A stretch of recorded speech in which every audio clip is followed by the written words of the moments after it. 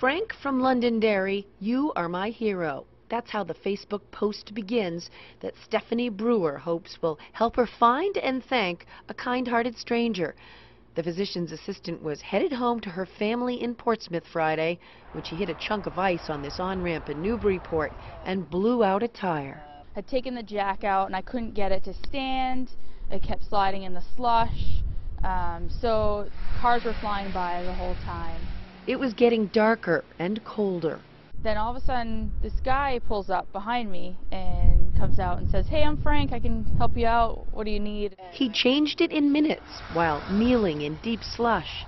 He had told me in the meantime that he had driven by me, actually got on the highway, and then said to himself, you know, this could be my wife or daughter, I really need to go back. He'd said he was on his way home to Londonderry. Because I had the spare tire, I couldn't go any faster than 50.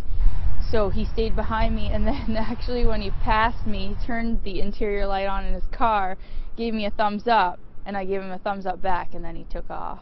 I just don't feel like I thanked him enough, because after, in retrospect, when I thought about it, I'm like, you know, I don't know that I would have stopped for somebody. If she doesn't get the chance to truly thank Frank from Londonderry, then Steph from Portsmouth hopes that his generosity and unselfishness is somehow greatly rewarded.